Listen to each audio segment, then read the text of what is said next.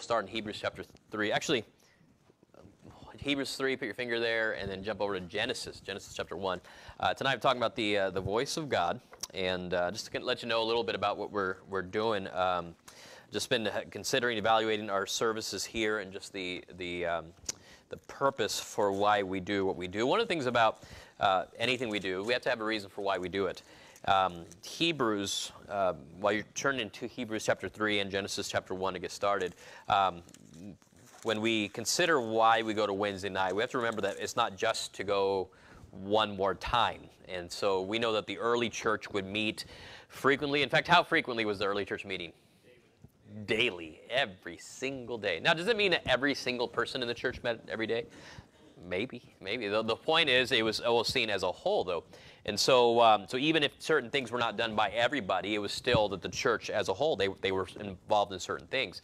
And so anyways, considering that, the meeting, when you would find out what they were doing, is they had actions that they were involved in. For instance, there was even the fellowship aspect about breaking bread. I believe that there's a communion side to that, but I believe also that there's a part where they are breaking bread, like they're literally eating with each other. So there's that, because there's addressing a number of physical things together at that time. And so, but then they are in prayer. So that's one of the things they did. Church people prayed. That's what they did. And so thankful for that. You see that pattern. But then one of the things that would happen, though, is that there would be special occasions which they would meet together as well. For instance, Peter gets thrown in jail.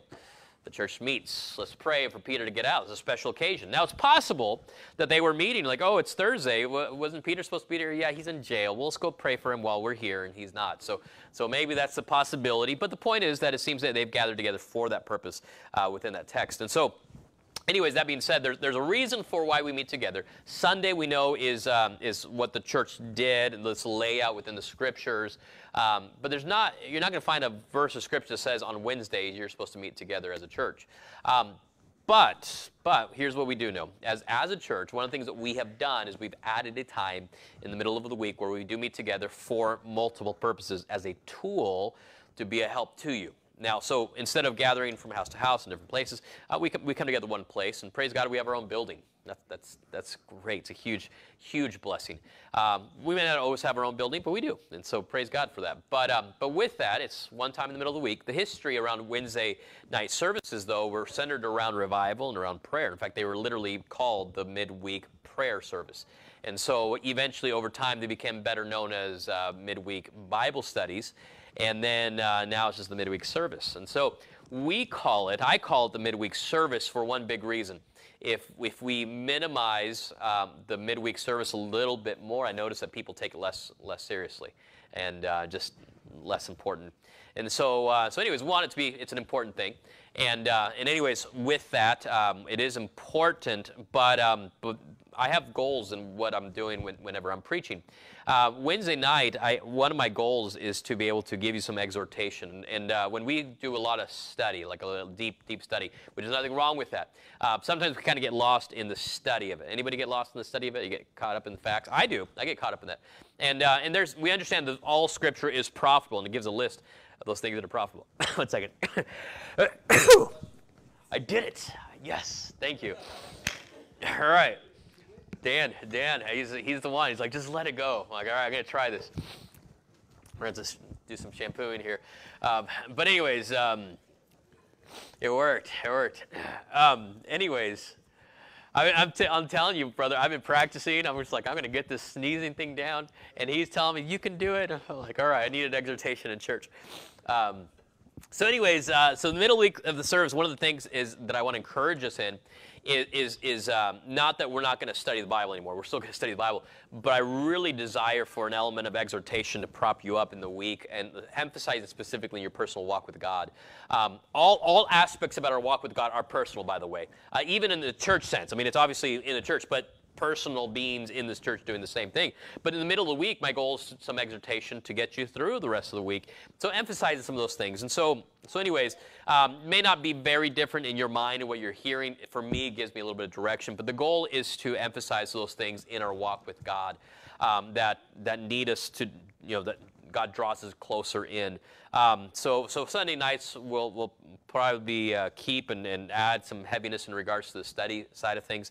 Wednesday night we'll have a lot more of the devotional nature of things. Again, it's not a devotion, right? It's still preaching. We believe in preaching. But with that, just kind of giving you where I'm at on things.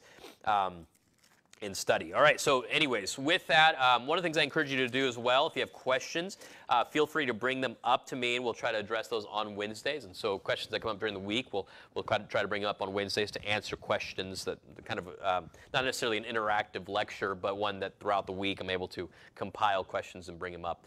All right, so you're in Hebrews 3. You've got a finger there or one of your bookmarks, and you're going to go over to Genesis chapter number 2. And in fact, you're in Genesis 2. Go turn one page back to Genesis chapter 1. Let's on the same page. Look at the very first verse. In the beginning. Now, we understand something about this. When God's going to tell us in the beginning, that means something from the very get-go is vitally important. In the beginning, God created the heaven and the earth. It establishes His authority. It establishes His ownership. It establishes the fact that He had a plan. Verse number 2, and earth was without form and void, and darkness was upon the face of the deep, and the Spirit of God moved upon the face of the waters. Notice this, in verse number 3, we're going to see some interaction from God, and God said, let there be light. And there was light. Now you'll notice from the very beginning, there gives an observation about the creation that God makes, His moving upon the face of the waters, and then there is something that He does. He says. This work that's done by God is that He says something. He said. So this was in the past, obviously. Obviously, way back in the past. In fact, the beginning of the past. And so it's all the way back then. That He said, let there be light. Now go over to chapter number 2. So we have the first words spoken by God. You can very much make a case that Genesis 1:1 would be the first words spoken by God, since Genesis 1:1 is God's word, right? But as far as Him speaking, narrating what He's saying, we see that in chapter number 2. Verse number 3. So anyways, in chapter number 2, look down in verse number 15. God has made man at this point. And verse 15 of chapter 2, and the Lord God took the man and put him into the Garden of Eden to dress it and keep it. And the Lord God commanded the man, saying, of every tree of the garden thou mayest freely eat, but of the tree of the knowledge of good and evil thou shalt not eat of it. For the day thou eatest thereof, thou shalt surely die. So right at the very beginning, the very first conversation, the very first time that God speaks to man is recorded in Genesis chapter 2. And so these are the words of God to man. So we're still talking about something that's understandable. Now the point is this that I'm making, that God communicates. God communicates. Communication is really the bedrock of relationships. It's the core of relationships, I should say. Obviously, we understand that love and trust, and I mean, there's several things that we can line up. But the reality is even acts of service are not understood unless there's some form of communication involved in that, right? For instance, some of you are, and I won't ask for raising hands, but let's just say, perhaps some of you are, or you find it more difficult to express emotions verbally. True? We know that. It's either you or somebody else. So maybe there's a struggle. And so that happens. But the point is, like, you can do something. Perhaps you would excel in some way to demonstrate that affection for somebody by doing something else, acts of service or words of affirmation or quality time, things like that. People talk about the 5 love languages. I understand that. But the issue is that there's some element of communication which is done. God communicates with people, and the way He does so is by speaking to them. By speaking to them. And so He does so from the very beginning. He made things work by speaking. He addresses God commanding and setting directions, His expectations, the consequences, the warning, all right there in the very first time that He speaks to man. I mean, He gives them a whole bunch of stuff right then and there. Now, we understand that took place. Were there more words? Possibly, because we know that there's a continued relationship. There's a consistency to man walking with God in the garden in the cool of the evening. And so we understand that that's in the cool of the day. While we know that's been happening, there's a lot of words that are not recorded then, isn't there? Because they were in that fellowship. So there is communication from the very beginning. God intends to communicate. And this is exactly what He does. He wants fellowship. He wants to give us commandments. He wants to give us direction. He desires to be our God, or such that we should acknowledge Him as our God in relationship, that we would be His people, He our God. And so anyways, this is what we find here in the first and second chapter. Now, in verse number 18, and God said, it is not good that the man should be alone. I will make him an helpmeet. And so we talk about the creation, the making of the woman. Now, go down to chapter number 3. And we know the story in Genesis chapter 3. In chapter 3, man has fallen, right? They were told one thing. You know, so I see those fail memes every now and then. You had one job. And that was Adam. Adam got one job. Actually, he's got a lot of jobs. Just don't do one thing, like one thing you're supposed to avoid. Well, anyways, with that, he fails at that one thing. He takes of the fruit of the knowledge of the tree of good and evil, which, by the way, we don't know what that fruit was. Has nothing to do with the message except for the fact it's not in the Bible, and so we can go ahead and just say we don't know. I used to think, well, it's got to be an apple. Why? Because that's what all the paintings say it is. It's an apple. And so, and then somebody brought up a very good point. And again, this is just an extra. Guy said it must be the fig. It must be a fig. Why? Because they put on fig leaves, and if you find out you're naked, you're probably not going to run to the other side of the garden to get fig leaves. And so you might, if that's the biggest leaves available. And so I'm not really sure. But the point is that it's a special type of tree. There's only one of them. And so that's a special type of fruit. So don't think it's any of those. Now that being said, we get to chapter 3. And in chapter 3, they do fall. And when man falls, this is amazing. When man falls, look at verse number 8. Verse number 8, so they've gone and hid after they sewed these fig leaves together. Verse 8, and they heard the voice of the Lord God walking in the garden in the cool of the day. And Adam and his wife hid themselves from the presence of the Lord God among the trees of the garden.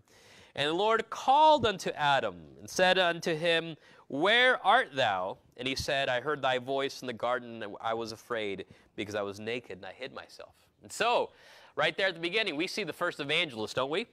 And so who's out there reaching for the lost person? God himself.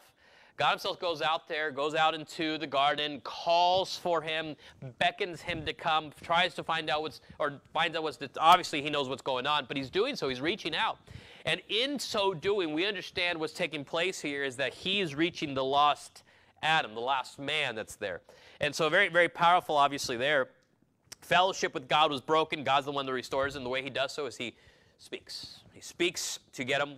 In the speaking, when God's voice was heard, God's voice was feared. God was feared. By the way, it's consistent in the Scriptures in a number of places where people would hear the voice of God and be terrified. For instance, you go to the book of Exodus, which we're not going to turn there right now. But in the book of Exodus, when they're standing there at the Mount Sinai and they're receiving the law of God, they're hearing the voice of God, and they said, no more. We don't want to, because they are shaking. They're afraid of the voice of God. And they're saying that nobody can hear the voice of God and live. And so they're terrified of the voice of God. It's a scary thing. But before Genesis chapter 3, man was not afraid of the voice of God. Yeah, I had no reason to fear that in regards to relationship. There was nothing tainted there, and so communication with God was exactly as it was supposed to be. And so we know that God wants to communicate. Now I say this, that when we come to the communication aspect, that God wants you to hear his voice. We have a mindset about God. And by the way, when I say, let me just go ahead and preface this. When I say hear his voice, I'm not suggesting that you are going to hear this audible, Daryl, just it's not that kind of thing that's going to tell you what to do. We're talking about as far as what the Scripture gives us, and he's going to give us several indications of what that's like in the Scriptures. There are occasions which the prophets of God would have received words that they were supposed to say. The very Scriptures, by the way, were the words that God wanted, the very, very words. For instance, we would say that, in fact, we don't say it, God says it, the Scriptures, the Word of God, was given by inspiration of God. What does it mean to be inspired? Literally means that they are given by the breathing of God, which, by the way, is another way of saying speaking. All right, so when you breathe, for instance, when you speak, you're breathing, right? You're letting air out, and usually not letting air in unless you're speaking too fast, and have to talk this way as well. But you're breathing out, so that inspiration has the fact that God's word is literally coming out from his own breath. This is directly from God. So God, what he's pointing out is that it's sourced not by man's speech. I hear that all the time. Oh, well, man came up with those words. No, he didn't. This is God's word. And so we know it was given by inspiration. That inspiration has been preserved, so we still have God's inspired word. Praise God that we know exactly what he said.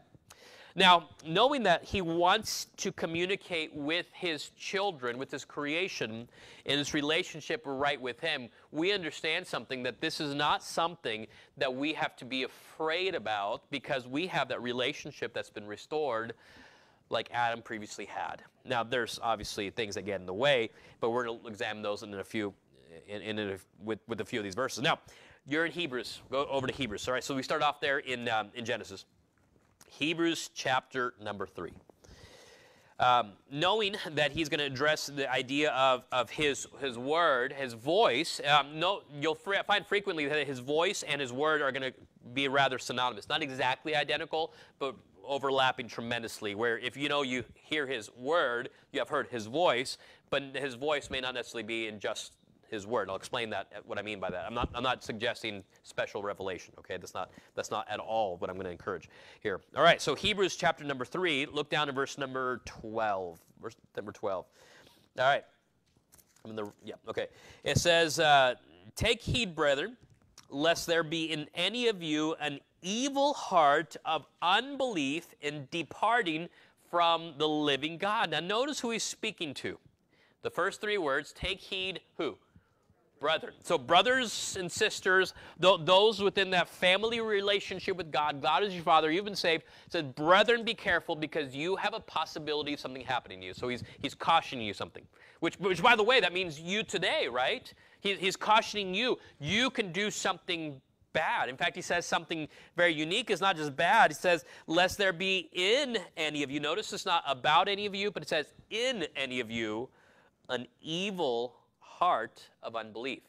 So the evil is not because you've just thought of bad things, but it was stemmed in the sourced in the fact there's unbelief in your heart. Now, what aspect of unbelief? He's not talking about salvation.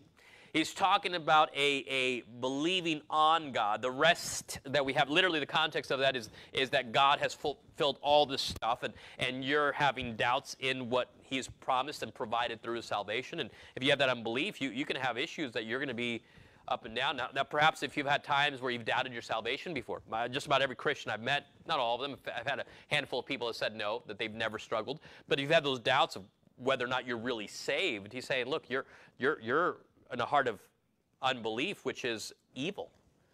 Now, here's the idea of evil. The word evil in the New Testament especially is unusual, because we think of the word evil as like maniacal, all right? So like an evil scientist, an evil dictator, an evil mass murderer, and you're just looking at the person who's just like, they're terrible. Now, what's in common about all of those is that all of those evil people do things that cause damage. All right, so it's not just like, well, you have bad stuff in mind, but literally evil is one that has a consequence that is bad. All right, so evil has action involved in it. You're doing something. So here's what he's pointing to. In the damage that is caused, for instance, the days, they have evil, is what the Bible talks about, not worrying about what shall be in the morrow, because the Bible describes that sufficient is the evil, right, for today. We got plenty of bad stuff going on right now. But the idea here is like you have to deal with problems that can really devastate. And so when we talk about evil, we're addressing, yes, there's something bad, but it's damaging. It's a bad thing in that way. And so knowing this, that there are things that you will do because of doubts that would enter into your mind about God himself. And so how does this take place? All right, is it just because like, well, I decided to change what I believe about the gospel? Not so. In fact, we'll look at the next verse. Verse number 13. But exhort one another daily while it is called today, lest any of you be hardened through the deceitfulness of sin. For we are made partakers of Christ in holding the beginning of our confidence steadfast unto the end. Look at verse 15. While it is said, today, if ye will hear his voice, harden not your hearts as in the provocation. So we know from the Old Testament that these individuals, Israel, were given opportunity and they provoked God. In fact, he speaks about this earlier in the chapter. Go back to verse number 8, I believe. No, not verse number 8. Yeah, verse number 8. Actually, verse number 7, I'm sorry. Wherefore, as the Holy Ghost saith, today, if you will hear his voice, harden Harden not your hearts as in the provocation in the day of temptation in the wilderness. And so we know that with Israel, just a quick history, not to, I don't want to like shame you saying that you don't know what's going on. I believe you guys know the story. But when it comes to Israel, we understand the children of Israel were living in Egypt. And anyways, they are redeemed out of Egypt. They're taken out there. They're given a law. And from this, they've just said, we're going to be your people. We'll do anything you say. Whatever you say, we will do. And so from there, they immediately complain. In fact, not only do they complain, while the details are being given out about the law, they throw a party. And they make a false idol, and they're worshiping that false idol, and they're claiming that that's the God. They complain when they're traveling out in the wilderness, and so they're doing all these things and did not enter into Canaan's rest. They did not go all the way there because of what was taking place, that they literally said, God, anything you want. After God had brought them out, they don't believe him. And so what he's addressing here is that in this passage of Scripture, that the hardening of their heart was not just because they just have a lot of bad intentions, but because even though they were brought out, even though God had done much, even though God had given provision as far as what to do, they still had unbelief about things. What kind of stuff? What was it about everything? No, not necessarily. In fact, when they make the golden image, the calf, they shaped it and detailed it, that Aaron did.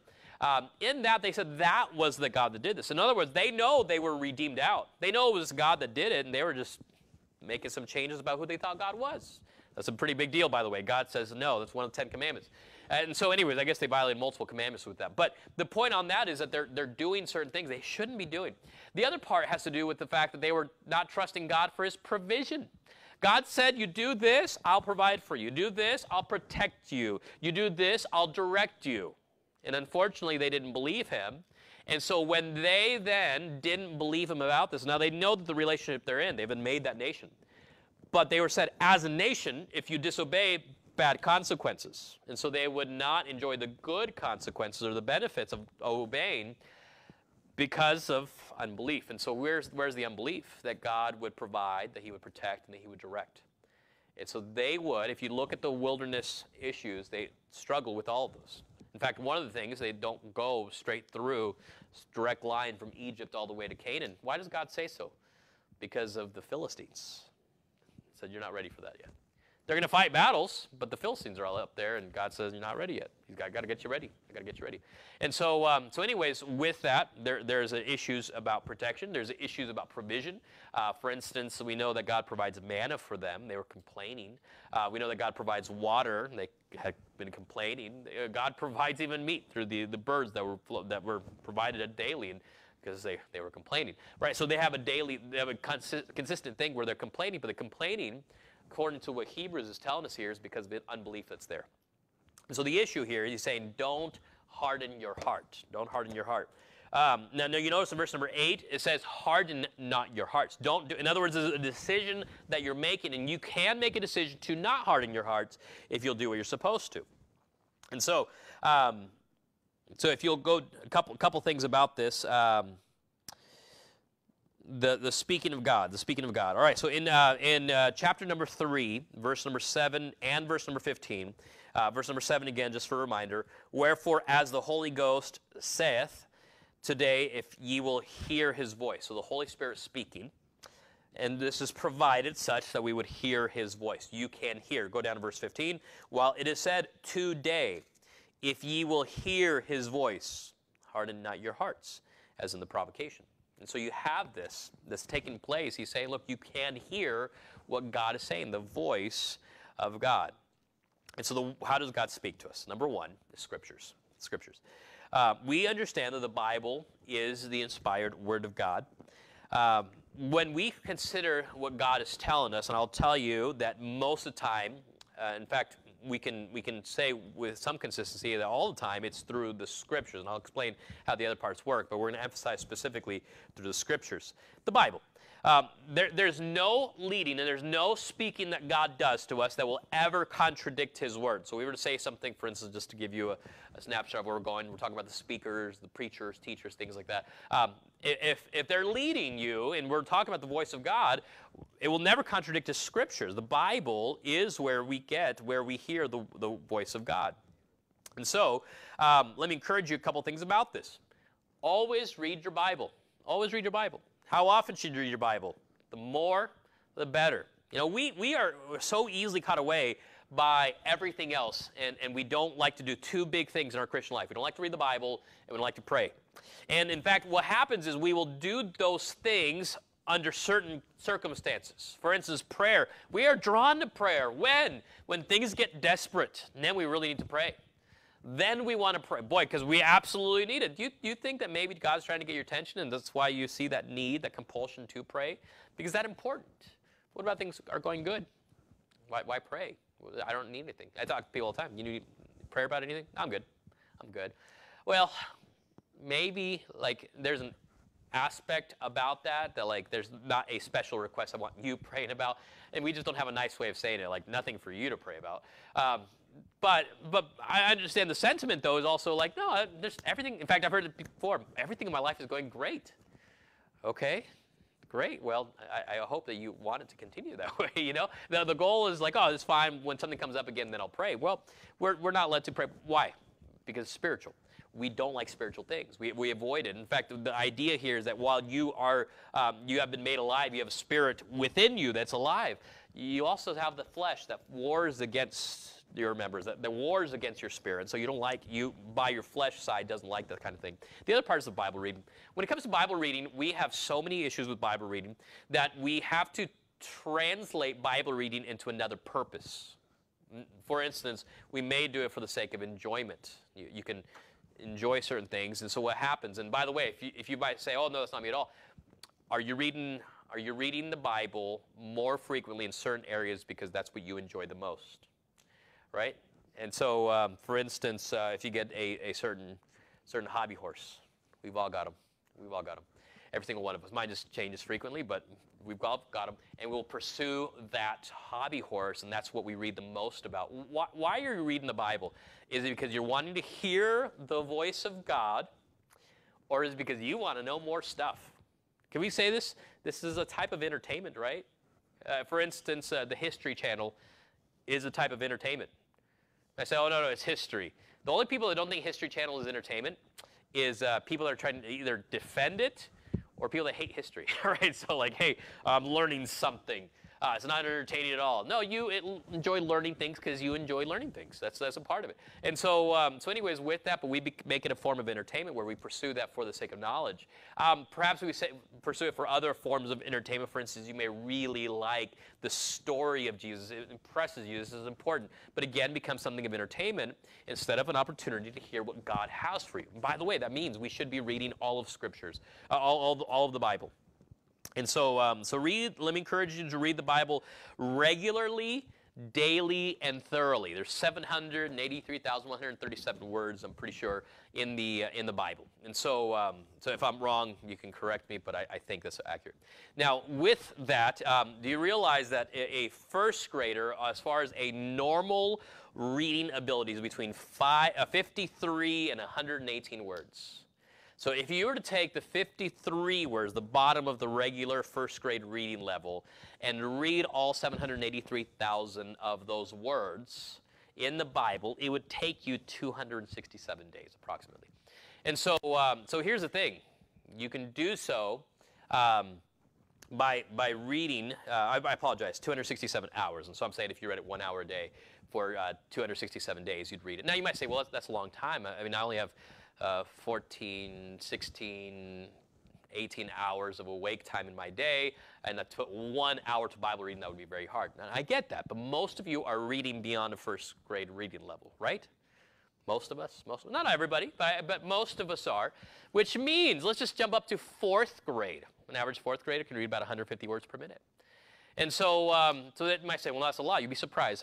That's a normal speaking type thing. And so if you can do that, do you realize that you can read the Bible through at a fourth grade average reading speed? Not like they're busting it out as fast as they can.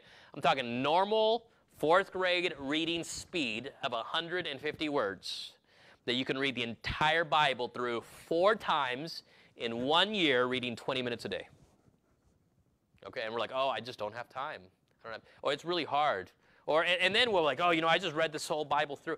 Listen, it takes a while. Now, by the way, I'll say this. Reading at a fourth grade speed of 150 words per minute could be challenging for you if you're not used to reading volumes, and so maybe you read it slower for the sake of you trying to retain more. So let's just slow it down.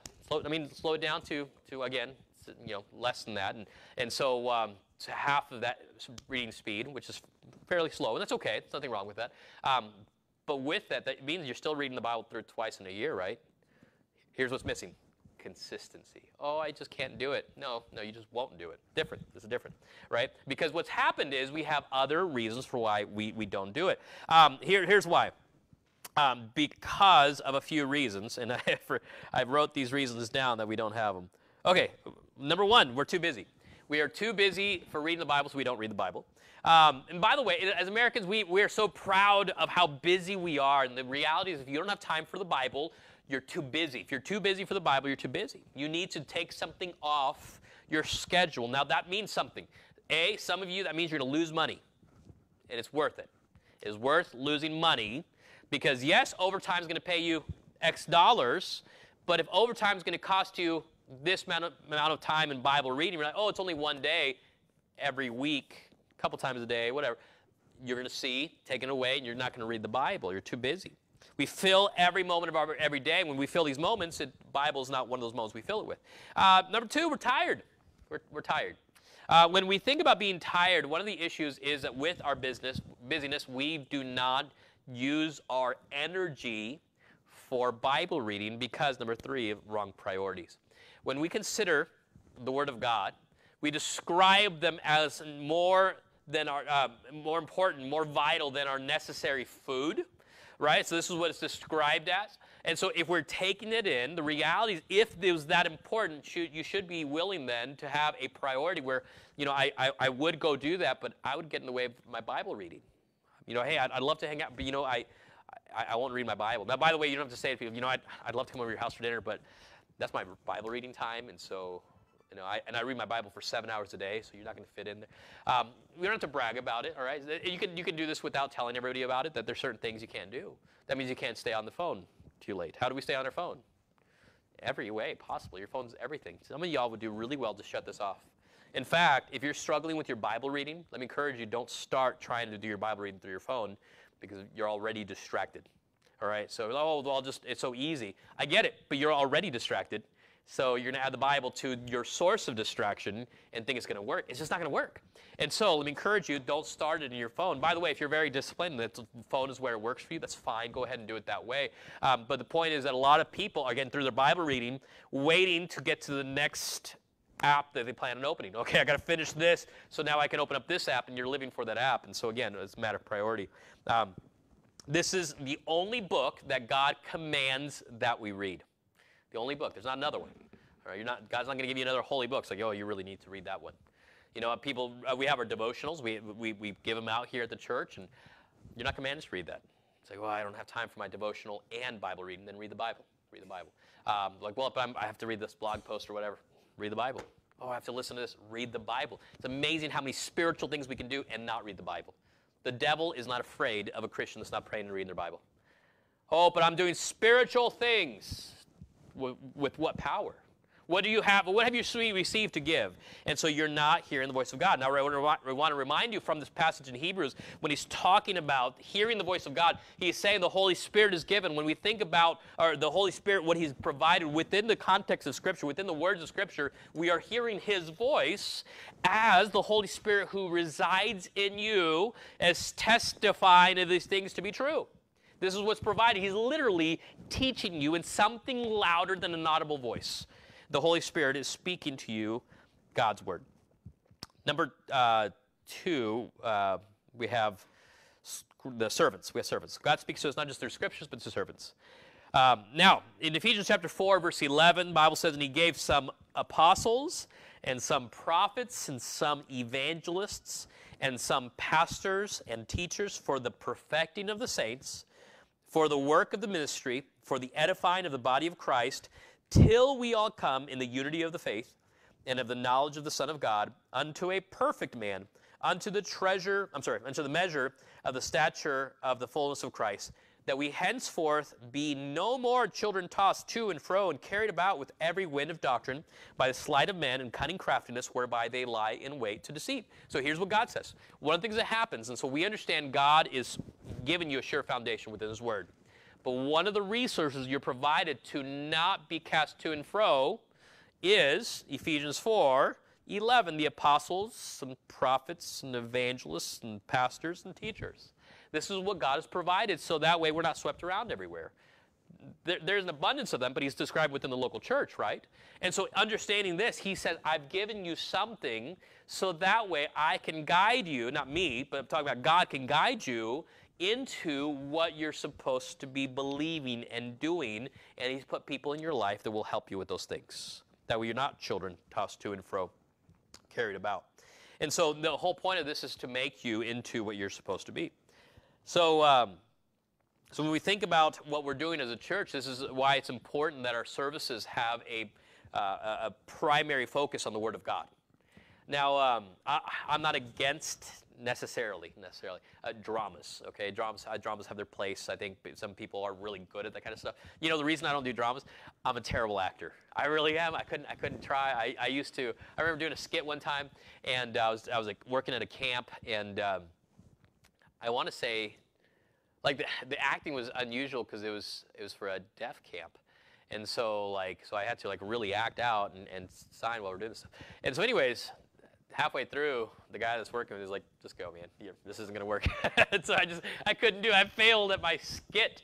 When you get kicked out of a opportunity where you're a volunteer at a very low level, and you're like, you're not even good enough for that. So acting is not my thing, but you know what? So I get it. It's a drama. I mean, it's a wave. It's an expression of these things. Music is that type of thing. It's an expression, an art form to explain a truth. And so, anyways, with that, the reality is those you may enjoy those. There might be like paintings of it. So I get it, but there's nothing that can take the place of Bible preaching. That you can't when it comes to church. That is the primary focus, and it ought to always remain the focus of the church, especially as it meets together. And so, with that, that means the service ought to be in favor of the Word of God. That's why we sing when we sing. You know, we'll make changes. One of the things I realized a couple weeks ago is like, wow, we've had the same order of service for like 3 years. We haven't touched it, and people, you just know when to sit down, stand up, when you're going to sing, when you close your book. We just know, and so let's change it up a little bit. And so the goal of that is to mix you up, so you have to think about what you're doing. And so with that, and I think specials are helpful, but I also think singing is helpful. And so if you, as a congregation, sing right before preaching, you're preparing your heart, getting it ready before the Lord. And so anyways, there's a favor towards the Word of God within the church. And the other thing is, when you come to church, that means you should be expecting to hear, to learn, to receive. The Bible tells us, be doers of the word, not hearers only, deceiving your own selves. And so when we come to this, we're coming with the expectation, God, we need you to give us what you're providing. When you come to church, I hope that there's a mindset, a desire, spirit about you that says, I need to hear from God. Not, I need to learn something new. Isn't that the response of the philosophers on Mars Hill? I will hear thee again of this matter. This sounds great. Oh, this is wonderful. This is great stuff. This is very interesting and good information. Listen, the philosophers who were rejecting of Christ had that same mindset. But when we come to church, we're asking, God, I need something from you. Would you give me what I need? Not just another piece of information. And so we're seeking God. We're seeking God. Learn to listen to God when you come to church. Number 3 is by His Spirit. In Romans chapter 8, verse 9, it says, But ye are not in the flesh, but in the Spirit, if so be that the Spirit of God dwell in you. Now, if any man have not the Spirit of Christ, he is none of his. Now, he's making a point in the book of Romans. The Holy Spirit of God dwells within you. He dwells within you. There is an aspect of testimony of your spirit that bears witness with God, that he's going to function in a manner that's going to speak to you. And again, it's not going to be in the audible sounds of God, okay?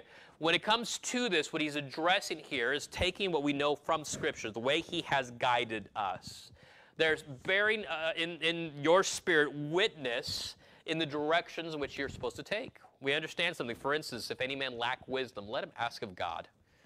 Now, the concept for a lot of us would be, okay, well then what that means is I'm going to pray that God gives me wisdom. Hopefully I'll be smarter and I'll just know how to do things. But the reality is the Holy Spirit of God will direct you in those things. And by the way, bearing witness with His Word, right? That's what you're lining up with. And so you need Word. Now, by the way, that also means that you need counselors, because sometimes there's the counterfeits, isn't there? For those things which God would provide, God would speak. The reality is there's also the counterfeit. Where are those counterfeits? Sometimes it's just your flesh. Like, I really want to do this. I remember in high school, and I know one of my kids is in here, so I'll be careful with how I say this. But I had just started going to church, and I had just gotten saved. Maybe. No, actually, I'm sorry, I'm going back to, I wasn't saved. It was about a year before I got saved. And anyways, I was dating a girl in the youth group because I knew that was, dating girls in public school was bad, and I needed to date girls in church. So I dated all of them. That was like the thing. And that was bad. Lily, that was bad. Okay, so anyways, with that, my youth leader comes to me. I was helping him out with something. He made us work. That's the thing. He's like, you want to hang out? We're going to work because men work. I said, okay, so we'll work with him. And when we were working, he said, this girl that you're dating, it's not a good idea. And I said this. We prayed about it, and this is what God wants us to do. Well, now, remind you, I wasn't saved. God wasn't telling me this. And I had prayed myself into a decision that was apart from the will, and more importantly, the written Word of God. I was defining several things there. And so with that, though, I had a peace about it. In fact, we used to use the phrase, I've got peace about this. Listen, when somebody comes and tells you something is right because they've got peace about it, and they're counselors, which God has said that there is safety in a multitude of counselors, and the counselors are like, no, not a good idea, then we're going back to what the Scriptures say, don't we? About the safety in the multitude of counselors, the clear direction of Scriptures and what God is providing. And so we have to be careful in the way that we're discerning those things. But remember that God does provide. We have to be careful. If you're not walking with God, if you're not spending time with Him, you're not in His Word, you're not in prayer, you're not in church, you're not faithfully obeying, and you're thinking, I think God really wants me to do this, you can pretty much attest to the fact that unless that thing that God wants you to do is get right with Him, then it's probably not Him. It may be something else, and perhaps could even be a counterfeit of Satan himself trying to direct you. And the point is, it needs to be by obedience and faith to God. In the passage of Hebrews here, when he addresses this, he talks about the fact that they had this evil heart because of their unbelief. And so he's saying, don't harden yourself, believe Him, trust Him specifically. In regards to what He's saying. In other words, when He speaks, you listen to that voice. The voice specifically is provided through Scriptures. Now, what's happened, though, what happens to us, and here's what I'm trying to warn you of, is that you could refuse the voice of God. You can refuse it. Now, how can you refuse it? In this passage, harden not your hearts. He's telling you this. He tells you multiple times. He said back then, that testimony of the Old Testament was so you can remember something. Don't do what they did, and you today don't do the same thing. And that's this, don't harden your hearts. Now, how does this happen? A couple ways. In the book of Zechariah, for instance, the Bible talks about the warning that he had provided by the prophets, that they would not hearken. In other words, they didn't listen. And that they would turn their back, and they had pulled their shoulder. The idea is that somebody tried talking to them, and then they walked away, and then when they tried to get a hold of them, they pulled their shoulder. In other words, they were making their way away from God. What are they doing? They're refusing the voice of God. God is instructing something, obey it. One of the things that happens is refuse to hear. Some of y'all have in your mind already, this is certain things I'm going to do for God, and there's certain things I'm not going to do. And by the way, we don't usually say that list, like I'm just not going to do certain things for our Savior. We don't usually say that, but you've already had in you an evil heart of not believing that God can give you victory over certain things, that you couldn't be satisfied unless He would provide in a certain way. You have all these ideas in your mind, and what you're saying here is, I will not believe God as He has given us, and because of that, you will not have the power that God wants for you. And in fact, He's going to describe that your evil heart is going to have evil consequences, destruction that will be there. And so don't refuse. Number two, you can pretend. You can pretend. We would call this hypocrisy when we come to church and we have this mindset that we're going to look good, we're going to sound good, and everything's fine. Amen, brother.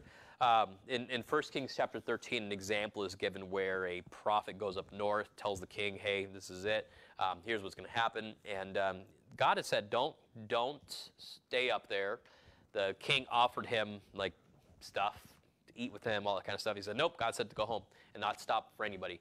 On his way home, another prophet in 1 Kings 13, verse 18, stopped him and said unto him, I am a prophet also as thou art, and an angel spake unto me by the word of the Lord. Now this is an older prophet, saying, bring him back with thee into thine house, that he may eat bread and drink water. Next few words says, but he lied unto him. He lied. So listen, there is the pretending aspect. This is what God wants. Number 3, there's a rebellion. When it comes to the Word of God, I want to remind you that rebellion is as the sin of witchcraft. You know certain things are right, you know certain things are wrong, and you're saying, I'm just going to do what's wrong.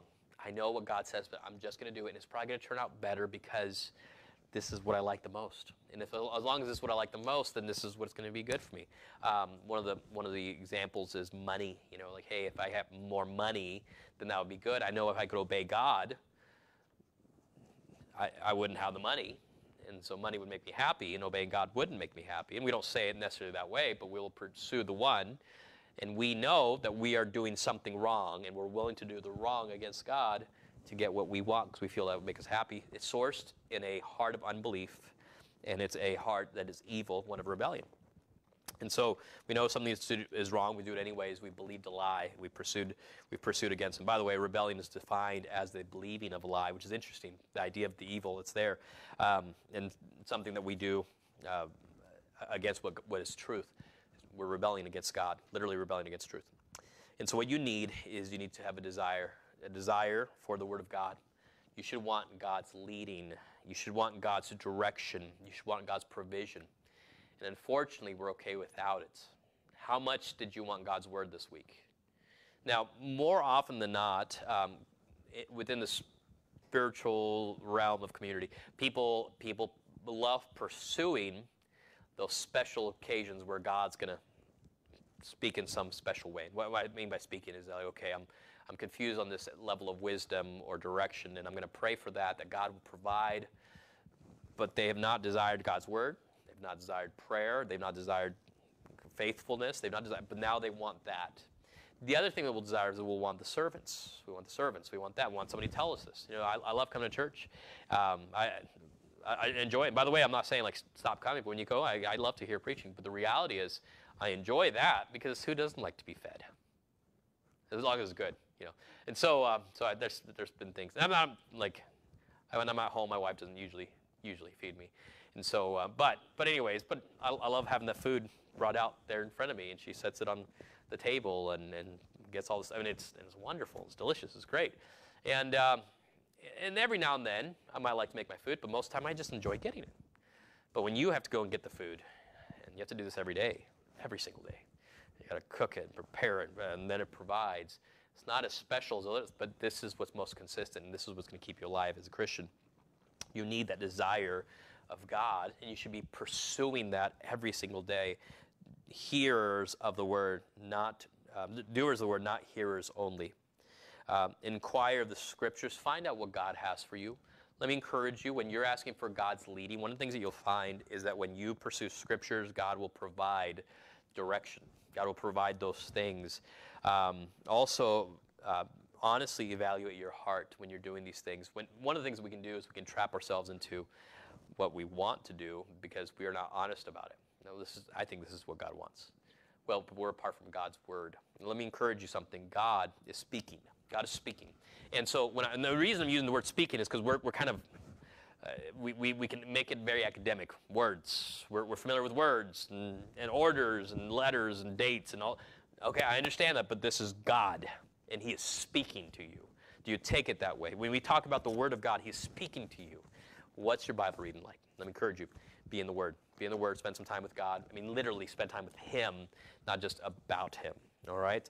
That's it. That's it for tonight. I'll probably preach one more message about the voice of God, just some practical standpoints later on. There's a whole other section I wanted to cover with this, but we'll get to that later. All right, let's go ahead and we'll spend some time in prayer just after our offering. If we could take our offering at this time, we'll do that, and then any prayer requests, we'll spend some time praying for these.